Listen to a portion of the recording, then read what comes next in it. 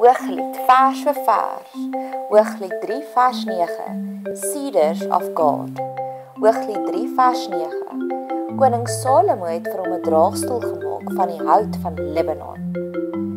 Hier is dit nog steeds die medegelowiges wat aanskou wat is al die voorregte vir ons wanneer ons die oomblik in bediening staan saam met God.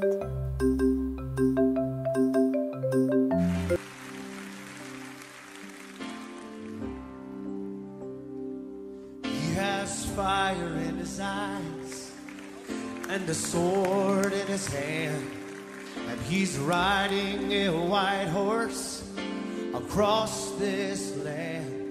He has fire in his eyes and a sword in his hand.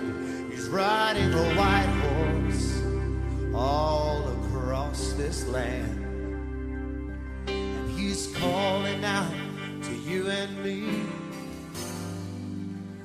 You ride with me. He has fire in his eyes and a sword in his hand, and he's riding a white horse across this land. He's calling out to you and me.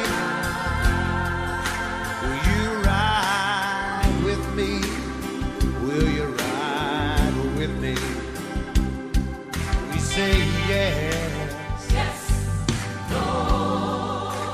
We'll ride with you, and we say yes, Lord.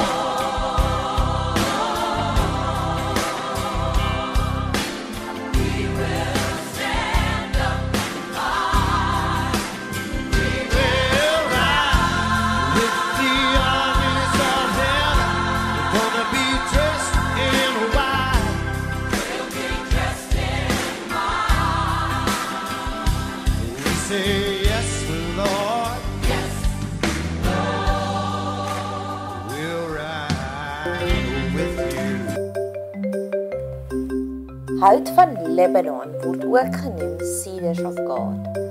The wood was prized by Egyptians for shipbuilding. The Ottoman Empire used the cedars in railway construction.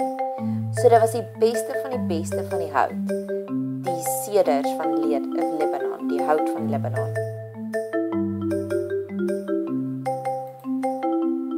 So op die oomblik wat ons in bediening staan vir God, sal God net die beste van die beste materiaal stuur vir ons om mee te bedien. Hy sal oorvloedig voorsien vir alles wat ons benodig. Ek het nou 10 maande terug begin met 'n huis van hoop, beste vir emosionele genesing vir vrouens. En God het werklik vir my die hout van Libanon, die Cedars of God gestuur. Die beste span mense met soveel hoë kwalifikasies om sukses van die organisasie te verseker. Die Libanon woude is ook baie oud, baie antiek, en dit wys aan my oor hoe wonderlik hoe ek op die reis gegaan het om die regte spanlede bymekaar te kry. Nie dat ek sê hulle is oud of antiek nie, maar dat God al vir 'n geruime tyd voordat ek met hulle begin praat het, hulle harte begin gereed maak het vir die gesprek. So weet ek ook dat God het vir jou woude vol van oplossings gereed gemaak vir jou bediening, vir hoe hy jou gaan gebruik. Ek het nou onlangs die film Klik gekyk van Adam Sandler.